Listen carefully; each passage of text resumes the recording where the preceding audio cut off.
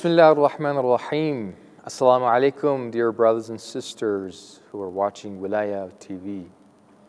Today, we're going to listen to a recitation by Sheikh Mohamed Siddiq El-Minshawi, verses 7 to 12 of Surah Yusuf.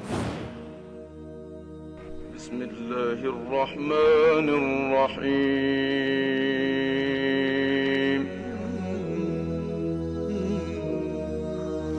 Let's talk about Sheikh Minshawi first. Sheikh Minshawi was a great Egyptian reciter. He's very famous all around the world, and for good reason. His voice was spectacular. His voice was wonderful. Okay, we could talk about his voice all day. He had a God-given voice that cannot be repeated ever again in history. His voice had a specific kind of sorrow, which is called khashya in Arabic. Khashya means that when you're reciting the Quran, you have a fear of Allah. You have fear for Allah, and at the same time, it is out of respect. Okay? And it's called khashya. We see this in the voice of Sheikh Mohamed Siddiq El-Minshawi. This is what makes him famous. This great reciter was born in 1922 in the city of Minshah. And that is why he's called Minshawi, because he was born in Minshah. And his family were all, Quranic people. They were reciters of the Quran. They were huffaz, those who had memorized the whole Quran. His father was a reciter. His brother was a reciter. His uncle was a reciter. And he was born into a Quranic family. What's interesting about Sheikh Mohamed Siddiq El-Minshawi is that the way that he entered the Egyptian radio, he wasn't tested by the group of experts who test reciters before they're admitted to the radio. They said, no, you could just enter the radio without being tested. But he kept on refusing their request. He turned down their request all the time. And eventually, what the radio would do was that they would take their crew to the place where Sheikh Minshawi was reciting the Quran. And in that way, they would record his recitations. Eventually, one of the friends of Sheikh Minshawi convinced him that if you go to the radio, it's a lot better, and it's not in your interest if you don't go to the radio. And therefore, he accepted the radio's request, and he entered the Egyptian radio. Sheikh Minshawi recorded many compilations of the Quran. He recited the whole Quran in both the Murattal style and also Mujawwad style, in the reading of Hafs and Asim, and of course other qira'ahs as well. And this great reciter passed away in 1969 at a very young age, because a 47-year-old person is too soon for someone to die at such a young age. Apparently, he contracted a disease of the esophagus, and this sidelined him from reciting the Quran. Of course, the doctors said that you shouldn't recite the Quran, but he insisted on reciting the Quran. And he passed away in 1969 at the age of 47. May Allah bless him and reward him.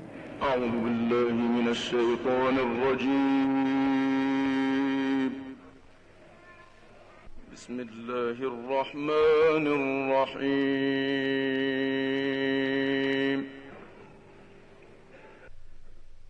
لقد كان في يوسف وإخوته آيات للسائلين.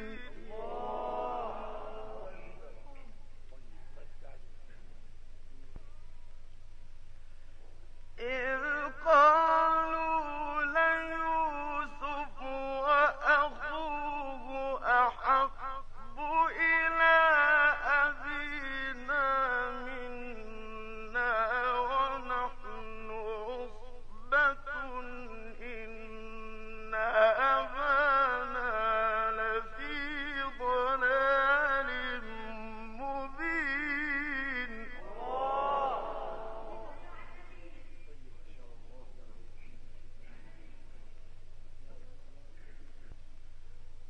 اقتلوا يوسف أو اطرحوه أرضا يخل لكم وجه أبيكم وتكونوا من بعده قوما صالحين.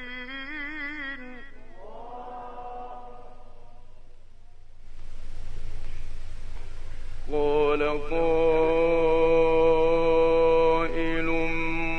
منهم لا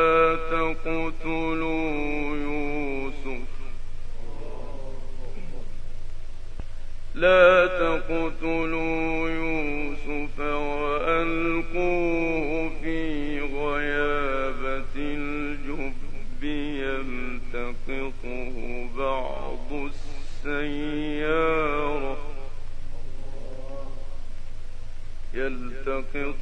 بعض السيارة إن كنتم فاعلين.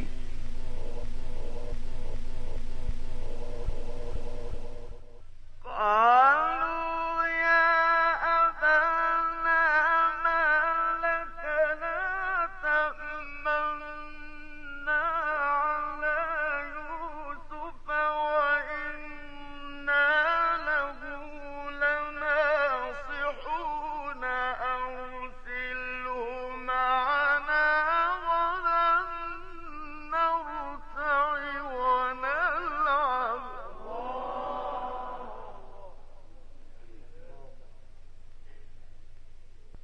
أرسله معنا غدا نرتع ونلعب وإنا له لحافظون.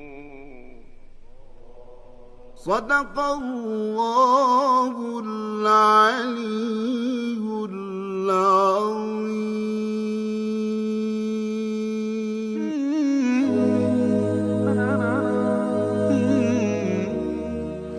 Okay, these verses are about the story of Prophet Yusuf or Joseph.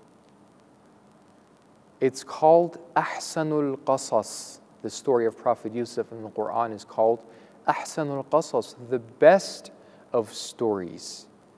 The first verse that Sheikh Minshawi recites is this: لَقَدْ كَانَ فِي يُوسُفَ وَإِخْوَتِهِ آيَاتٌ لِلسَّائِلِينَ. Indeed, in the story of Yusuf, there are certainly signs for those who seek questions, who want questions, who ask different questions about life, just, generally speaking about various aspects of life. You could learn many things just by reading and drawing lessons from the story of Prophet Yusuf. Then we have how, the brothers of Prophet Yusuf. Prophet Yaqub, the father of Prophet Yusuf, had 12 sons. And he loved Yusuf the most because in some narrations it's been said that he saw the light of prophethood in the face of Prophet Yusuf. And he loved him very much. And his brothers, they were jealous of him. They said, "Why does our father love Yusuf more than us when we are a hardy group?" وَنَحْنُ عُصْبَةٌ, which means a hardy group. إِنَّ أَبَانَا لَفِي ضَلَالٍ مُبِينٍ. Indeed, our father is in manifest error. So what did they say? What should we do to solve this problem of ours? They said, kill Yusuf or cast him in a faraway place so that the love of our father for Yusuf leaves his heart. And then we will become a righteous group. So here is when one of the brothers of Yusuf, who was the eldest son of Prophet Yaqub by the name of Lavin or Levi in biblical tradition. His name was Levi. What did he say? He said, قال قائل منهم لا تقتلوا يوسف وألقوه في غيابة الجب يلتقطه بعض السيارة إن كنتم فاعلين. Don't kill Yusuf. Throw him into some well so that a caravan could come and take him if you are going to do something. Okay?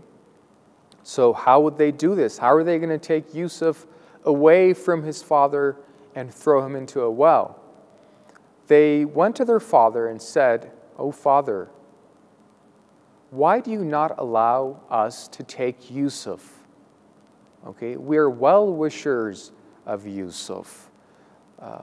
We want to take Yusuf so that he could play and he could have some fun with us." Okay?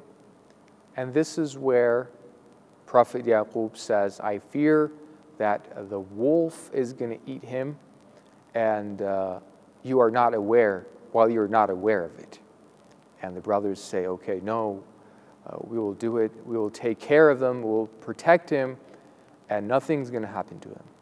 And you know the rest of the story. Sheikh Minshawi reaches, he recites until verse 12, which is, وَإِنَّا لَهُ لَحَافِظُونَ, and we are his protectors.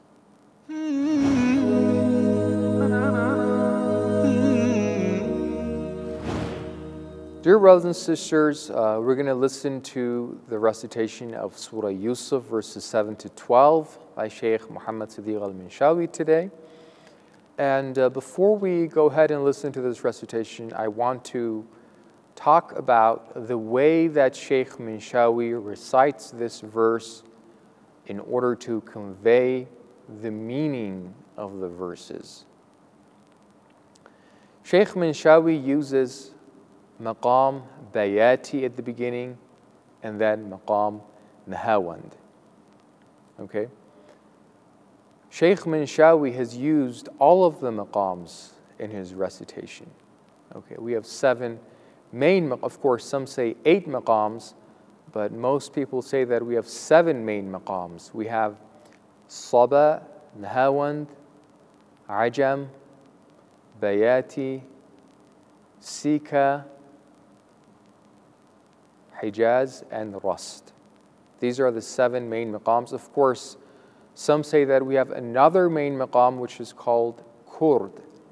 And in some places, Sheikh Minshawi has also used Maqam al-Kurd. In this recitation, he uses Maqam Bayati first and then Maqam Nahawand. And the part of the verse that talks about how one of the brothers of Prophet Yusuf says, "Don't kill Yusuf, but throw him into the depths of some well so that a caravan may take him away." Here, Sheikh Minshawi is using Maqam Bayati, and he's using the low register of his voice for a reason, you know?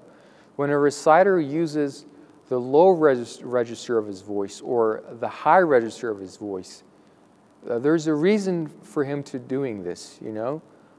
He wants to say, Minshawi is trying to tell the audience that the brother of Prophet Yusuf told his brothers in a low tone, "Don't kill Yusuf. Throw him into some well instead. Don't kill him." So he's not going to be shouting this in a high register, "Don't kill Yusuf. Throw him into some well." No. He wants to persuade them. He wants to convince them to do this. So he uses the low register of his voice. And when Sheikh Minshawi reaches verse 11 of this surah, قَالُوا يَا أَبَانَا مَا لَكَ لَا تَأْمَنَّ عَلَى يُوسُفَ, he changes the maqam to Maqam Nahawand. Okay? By changing Maqamat in your recitation, you could tell people that this is a new topic. This is a new subject. This is a new scene in this story. Okay, because you know, in the previous scene, the brothers of Yusuf, they had gathered and they were trying to come up with a plan to do something to Yusuf so that their father would love them instead of Yusuf. So they were planning to throw Yusuf into the well. But now this is a new scene. Okay? So they go to their father and they say, قَالُوا يَا أَبَانَا مَا لَكَ لَا تَأْمَنَّا عَلَى يُوسُف. Why is it, Father, why don't you allow us to take Yusuf with us? Why is it that you are so, you think that we are not good to Yusuf, that we are not his well-wishers? We are his well-wishers. Allow us to take him with ourselves and so that he may play with us. So he changes the maqam to maqam nahawand in the high register. Because, the brothers of Yusuf now, they are talking to their father with a high tone. They're saying, "Oh, Father, why is it that you don't allow us to take Yusuf with us so that we may play?" So Sheikh Minshawi uses the high register, the jawab of his voice in maqam nahawand. And there are different ways that you can convey the meaning of the verses of the Quran. And a good reciter is a reciter who is able to use different maqamat in the right places, and who is able to use the different registers of his voice, his intonation, the tone of his voice to convey the meaning. And Sheikh Minshawi is one of the best reciters in doing this. Now let's go ahead and listen to Surah Yusuf, verses 7 to 12, recited by Sheikh Mohamed Siddiq El-Minshawi. أعوذ بالله من الشيطان الرجيم. بسم الله الرحمن الرحيم. لقد كان في يوسف وإخوته آيات للسائلين.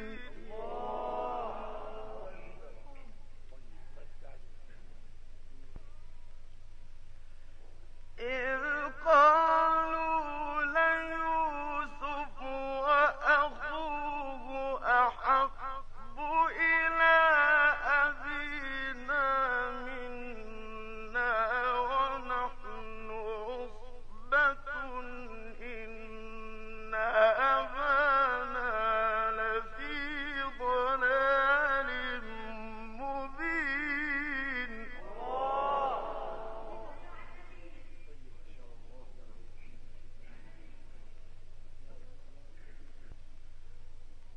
اقتلوا يوسف أو اطرحوه أرضا يخل لكم وجه أبيكم وتكونوا من بعده قوما صالحين.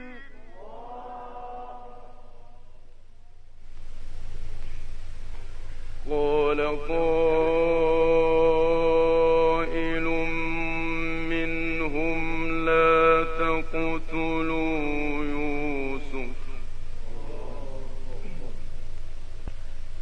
تقتلوا يوسف وألقوه في غيابة الجب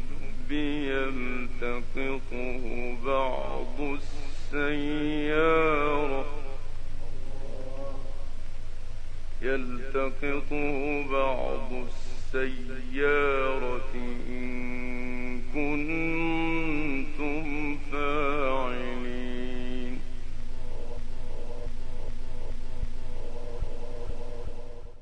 قالوا يا أبانا ما لك لا تأمنا